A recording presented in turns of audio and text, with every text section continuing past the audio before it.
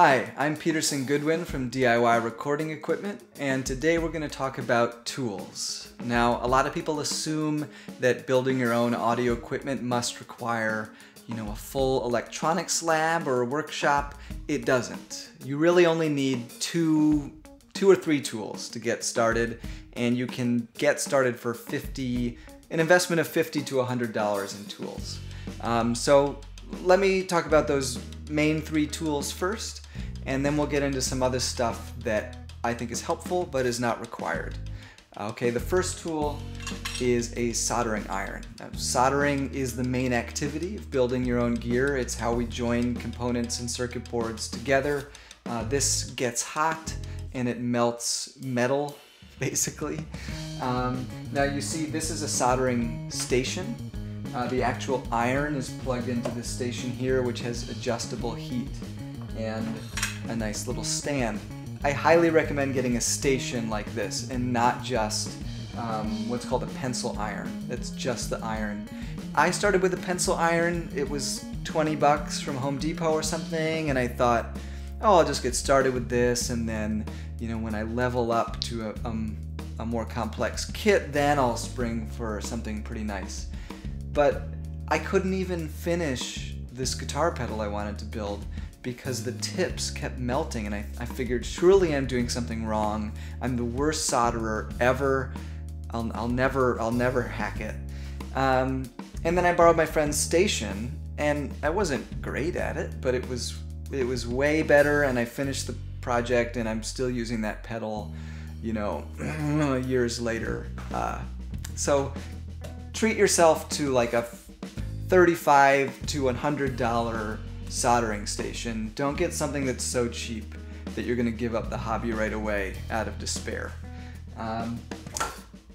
Now, we also need solder, of course. I recommend getting what's called 6040 rosin core solder. This is the old school lead solder that's really, I guess, bad for the environment, and you definitely don't want to eat it. But man, is it nicer to work with than the newer lead-free stuff.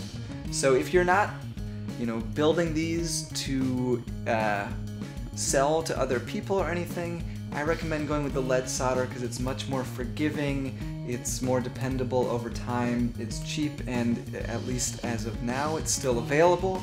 So what you want is 64 rosin core solder, also called lead or tin solder. Now the last tool you absolutely need is a pair of wire cutters. This is how you remove the excess leads after you've soldered something so they don't short together. And just make sure that it's something with a small tip like this so you can get in between components. These are $5, not much to it. Also, needle nose pliers, not strictly essential for every build, but if you tend to be a little fumbly with your hands, it can be really helpful. Again, 10 bucks. They're very useful. Now that's all you need to build most of the kits in our store. Certainly all of our beginners kits you can build with just these tools. However, I recommend getting some other tools for when you mess up, because we all do. And so why not hedge your bets and get something that will help you make that less frustrating. So if you solder something you weren't supposed to have soldered, or you put something in the wrong way, you can remove solder with something like this. It's called a desoldering pump, and you reheat the solder, and then while it's hot, you suck it out of the circuit board. So these are like $2 to $5, highly recommended. Alternatively, some people like a desoldering wick to do the same thing. I find for beginners, a desoldering pump is easier. A multimeter like this can also be invaluable if you're troubleshooting something that's gone wrong. You could use the DC volts measurement to make sure that power's coming in, or you could use the resistance measurement to make sure that there are connections between the points where there should be. Highly recommended. This is just a generic $15 cheapest multimeter you can get. That's all you need. You don't need a spring for something really nice to troubleshoot your first few builds. And that's it.